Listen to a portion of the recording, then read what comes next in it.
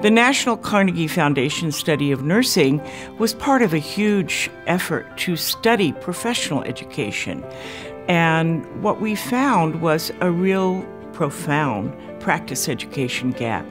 The aspect of teaching and preparing educators in our graduate schools had really dropped to a low to almost non-existent priority. So that's why we developed EducatingNurses.com. Educating Nurses takes teachers into the classrooms of our most masterful educators, where we really demonstrate excellent teaching in the classroom, in the clinical setting. So nursing educators who interact with this resource will come away with a burgeoning imagination about how they might change their own teaching.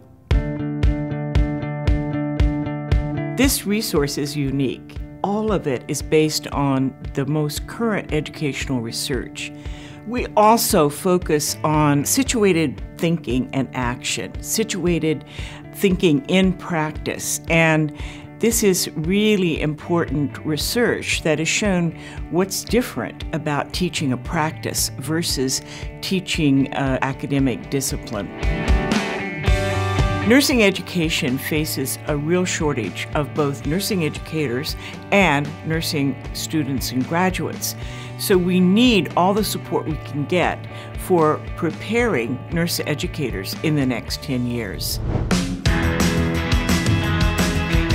We knew we needed a partner at Educating Nurses, and ATI stood out in the field as being relational-oriented with schools, really following up, having continuity, and providing a lot of coaching with everything they introduced to a school. So it was for all those reasons that we decided to collaborate with them.